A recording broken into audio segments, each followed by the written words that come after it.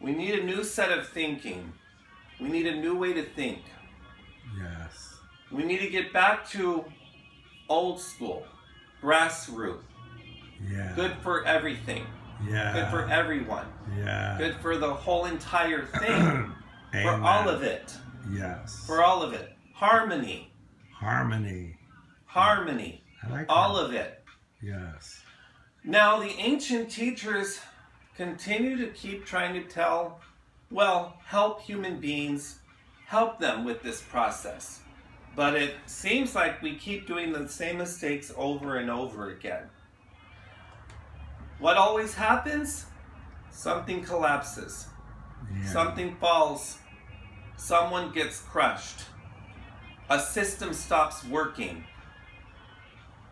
Now, it seems like something's headed in that direction again. Something's crashing. We're coming to a divorce. We're going to get divorced. We are not solving.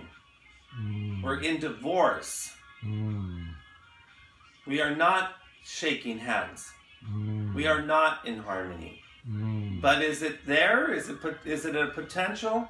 Well, of course, we're all alive. Of course.